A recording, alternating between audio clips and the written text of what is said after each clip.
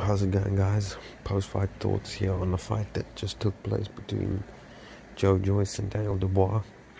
Did a pre-fight video on this fight.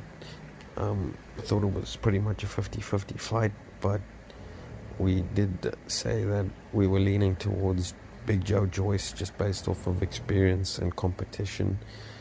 He'd been in there with the better competition and he had the better amateur pedigree. That proved to be the right prediction. This fight was a great example of how important the jab is in boxing and how far a good jab can take you. Joe Joyce made great use of the jab throughout the fight. He battered Dubois with the jab, closed up his eyes, busted him up.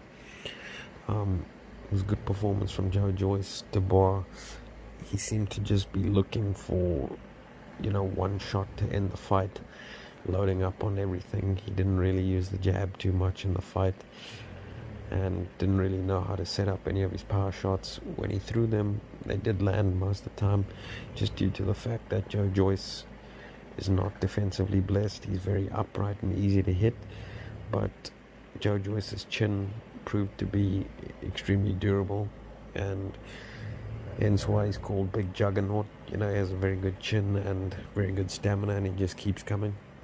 He stuck to the jab, he stuck to the game plan, closed up Dubois' eye and got the stoppage. Pretty impressive from Joe Joyce. I also liked the way that he showed in the fight. He was the bigger, more experienced, better fighter. Whenever they would tie up, he was the one walking Dubois back to the ropes, big manning him in the clinch, sunning him in the clinch.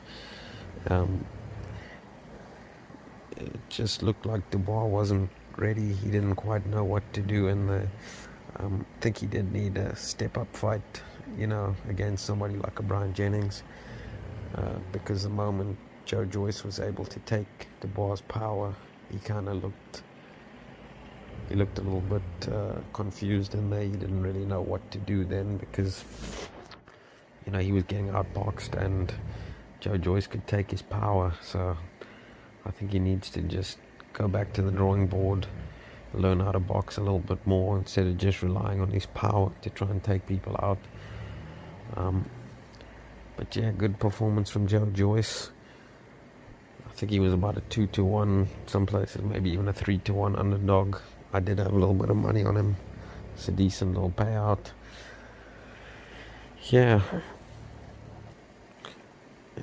good example of how important the jab is in boxing, because Joe Joyce, he really hasn't got a great variety of punches. Because Dubois was there for the jab and the right hand all night, but due to Joe Joyce being so slow and clumsy, he can't really get his right hand off too much throughout the fight. The jab was there for him all night, but he wasn't really able to land the right hand with that much regularity, or I think the fight would have been over a lot sooner. He has a very ugly, awkward, wide kind of right hand. I think he needs to work a little bit on the technique, straighten it up a bit more. When he did throw it straight throughout the fight, it would land more often. But yeah, good performance from Joe Joyce. I think he's now maybe the number 2 in the WBO rankings behind Alexander Usyk. So we'll wait to see if Joshua either defends, if Joshua gets past Pulev, that is, if he will defend against Usyk, or if he'll vacate and then Joyce and Usyk will fight for the WBO title. But yeah, I think Frank Warren got this fight wrong for Dubois. He just wasn't ready yet. So that's unfortunate for Dubois. I think he should have taken a little bit more time in hindsight. Although before the fight, I also thought it was close to a 50-50 fight, although I was leaning to Joe Joyce. But yeah, guys, that's my thoughts on the fight. Let me know what you thought about the fight in the comments below. Thanks for watching. Talk to you guys soon.